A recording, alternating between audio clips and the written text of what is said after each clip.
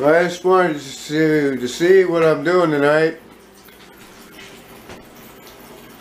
I'm in a melancholy kind of mood, kind of sad. Our good friend John has passed away. It'd be a good time now to send our thoughts, prayers, and anything we can to Monina. And if you haven't checked out her channel, it's Crazy Monina on YouTube. She just lost her husband. He is a great guy. She needs her help right now.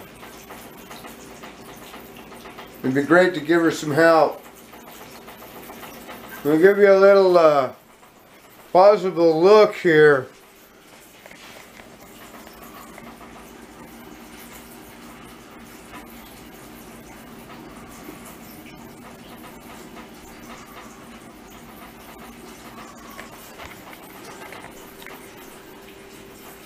It's a crying shame when one of the best of us leaves, you know.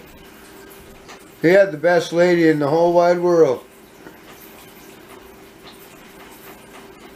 We have to think about what do we have when finally it's you know, bam, we're gone.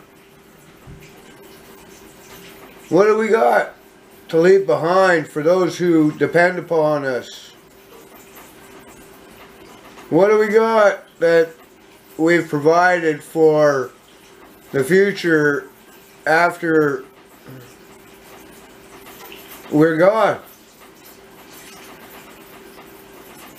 We gotta think about this.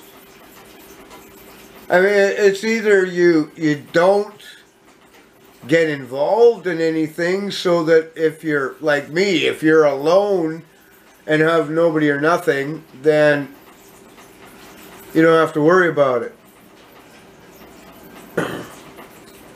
But when you have somebody, you have to make sure that you've actually left something in your legacy for them. I'm not saying life insurance or anything like that, but at least a little something to provide for them so they can get through the first few months of your passing, so they can, you know, transition. It's really a hard thing.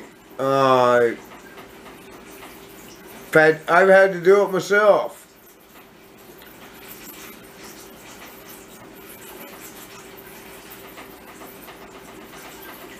It's a humbling thought, and I just have to say that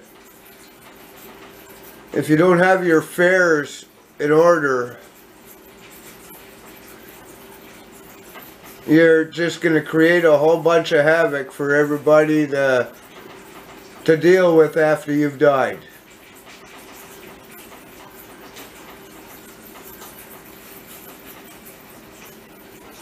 I don't know. It's a good pause for thought. Anyhow, God bless you all.